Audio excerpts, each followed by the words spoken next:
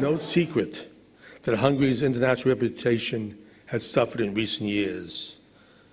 But Hungary's good name was not smeared by the foreign press, but by extremists.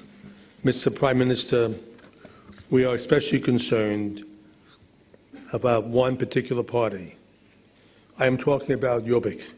Hungarian Jews, Mr. Prime Minister, need you to take on these dark forces.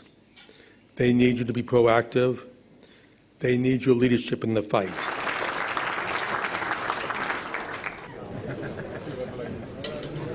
Az antiszemitizmus erősödik egész Európában és benne Magyarországon is. A helyzet nehéz. A gazdasági válság mélyen megrázza Európát.